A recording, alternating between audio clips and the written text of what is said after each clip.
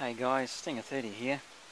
I thought I'd better quickly show you guys my BMW power socket that I put on the bike. I've actually did this some time ago and I've been meaning to get around and do a video of it, but just keep forgetting. Anyhow, I've remembered. So this is it. This is the official BMW power socket for your Kawasaki Ninja 300 video. Now of course I've already pulled the seat off and it's the power commander there. So I lift up our doobie, and underneath here I've got, that's my spare brake and clutch levers I've got for my bike. It's always a wise idea. It was get yourself a spare brake and clutch levers for the bike. Pick them off eBay for bugger all. Throw them in the back because you know, one day you're going to come land somewhere and you might drop the bike, and you're going to be stuffed because you haven't got spare brake and clutch levers. So always carry spare brake and clutch levers. Doesn't matter what sort of bike it is, buy them. You can get them delivered to your door for well under $50. Do it. Now while we're in here, this is actually this is the power cable here. It's got a decent enough cord on it. It's actually a proper little waterproof BMW power socket. This fella here just lifts up a bit. Use some muscles, get into there. Now we use a standard BMW one because they are actually designed for high current applications. Cigarette lighters are not designed for high current applications. No matter what anybody tries to tell you, they're not designed for it. I've lost count the amount of times over the years where I've seen standard power sockets get melted because of the amperage they're actually trying to pump through it. They are not designed for it.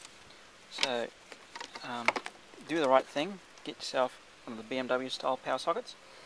There is plugs and stuff you can buy for them. I've actually got a battery charger, and I've actually modified the plugs on it. I've actually got a standard BMW power plug I can plug into the bike, and I've also got standard alligator clips to it, so I can stand up just a standard battery as well. It's not hard if you want. If there's enough interest, I can make a small video and put a video up on just on the charger I've got and the small mods I've been and done to it, so that you can see what I've been and done there. But yeah, it's not hard to wire it up. There's just the got your anode and cathode wires that come back off the power socket. You mount those back to the battery. To get to your battery, it's on the side. There's a small screw on both sides. You pull the screw up on both sides. This cover comes off on both sides. Underneath the seat, around about there, I think it was for memory, there's another bolt that needs to be undone on both sides. Once that bolt's undone, the seat pulls straight off. Straight underneath your seat, like there's a small cover on top. Lift the cover up, and underneath that cover is the battery. So you just got to connect your terminals up to the battery on the bike and you're ready to go.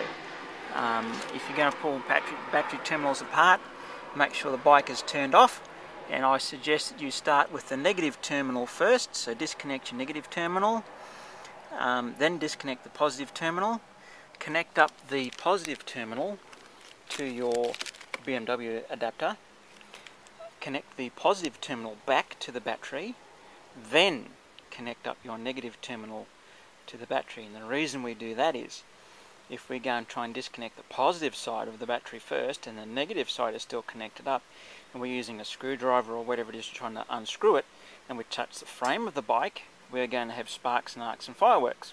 So we don't want to do that. So a little bit of common sense here to save ourselves going up in flames and sparks and arcs. Always a very clever idea. So there you go. As I said, yeah, if you have any questions, don't hesitate to ask. And if you would like me to do up a small video on the battery charger, and I can drag the thing out and lay the thing down and show the cables and stuff I've been and done, so you can swap it between the BMW plugs as well as the standard alligator clips. There are adapters and stuff you can plug into here. I've actually got some. I've got another lead I've got made up that I carry in with me when I go touring. I just plug the BMW plug. There's another BMW plug I've got that plugs into here, and it comes back to a standard power socket. and I can charge up my mobile phone, laptop, you know, whatever I feel like that runs off 12 volts off a standard cigarette lighter. I can plug it straight in the back of the bike and put the bag on the back, run the cable out the back, and leave whatever I want in the back on the backpack, and it can charge up while I'm riding. And the system like that works beautifully. I've done that countless motorbikes in the past. I've done thousands upon thousands of kilometres in that sort of situation. Wet, dry, doesn't matter. It's never skipped a beat. So yeah, hopefully I hope that helps someone. Cheers, guys.